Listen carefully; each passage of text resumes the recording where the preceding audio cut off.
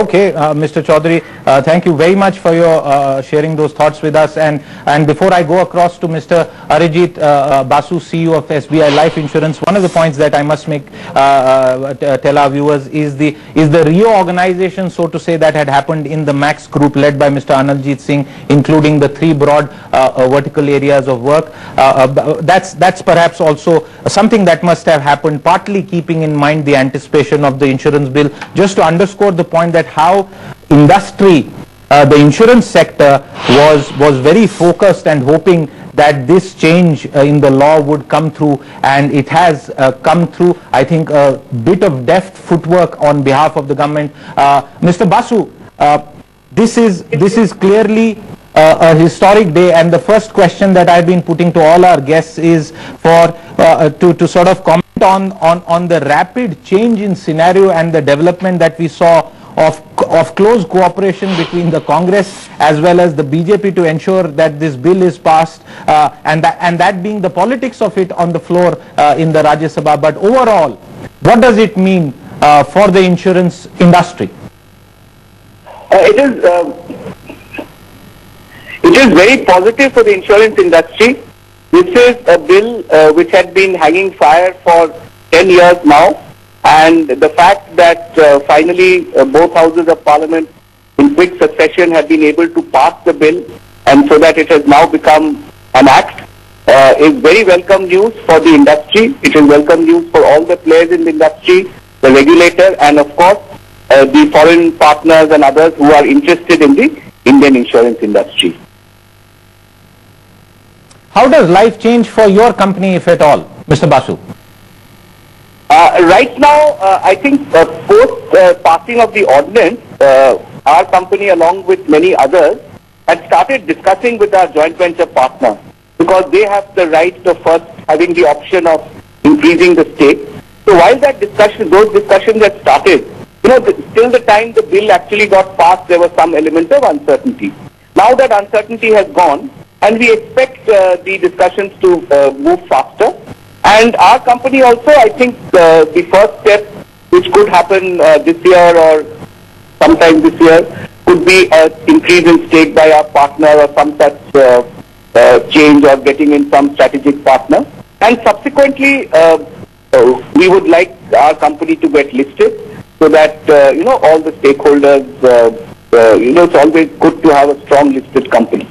So that is broadly what we have thought about. Okay, in the case of some companies, there is no predetermined sort of strike price or even a right of first refusal. Mr. Basu, if you could offer some guidance with regard to your company, you spoke about both a strategic divestiture as well as an eventual listing. How will this pan out? What are the numbers that you can share with us at this stage?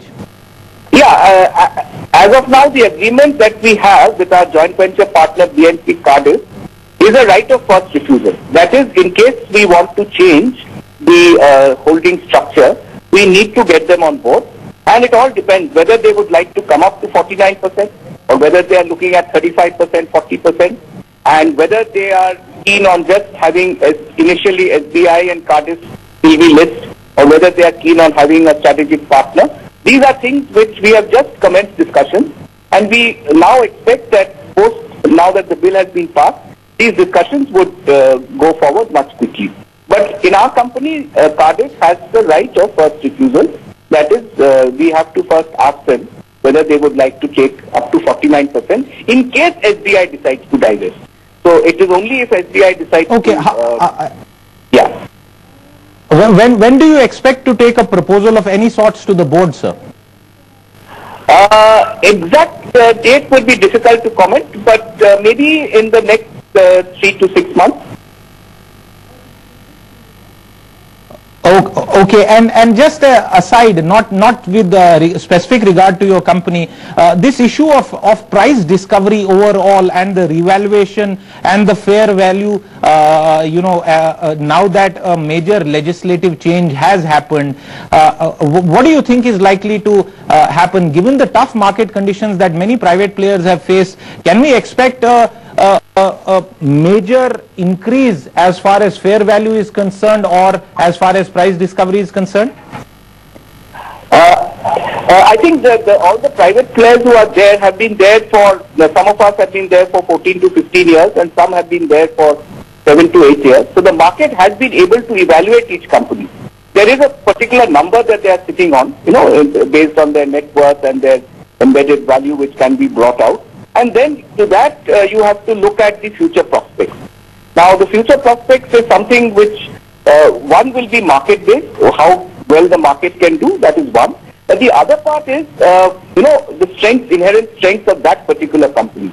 So I would guess that some of the companies would get valuations which would be better than some others.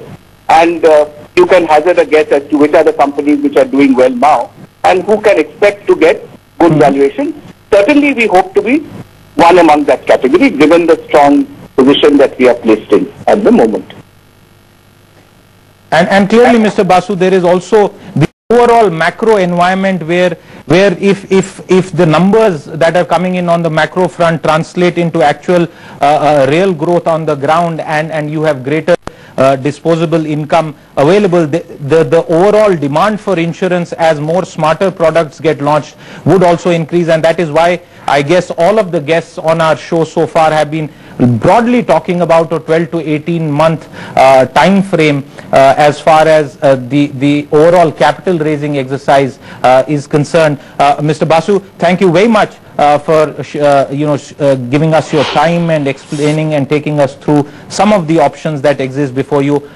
Clearly a major day as far as the insurance sector is concerned, and